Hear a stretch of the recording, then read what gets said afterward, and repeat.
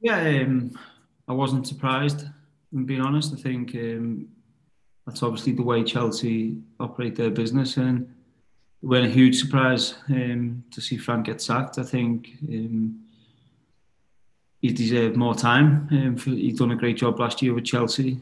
He's brought players in, which will take time to build his team and challenge for titles. And um, I don't think they were too far away in terms of points wise from being able to challenge. So yeah, it's obviously disappointing for Frank and his staff. But if you ask me, was it a surprise? Then the answer is no.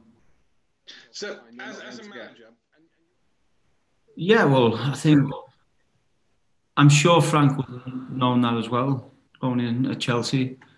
I think they demand trophies, which is good on one sense. It keeps the managers on the toes, and they have to work. They have to produce the trophies. But if you're gonna give someone a project to bring players in from different countries, and they brought quite a few players in, then at least give them, in my opinion, the season to see where they're at in terms of they're still in Champions League, still in competitions and challenging. So yeah, it's a shame for Frank because I think he was doing a good job, and it would have been great to see him get more time.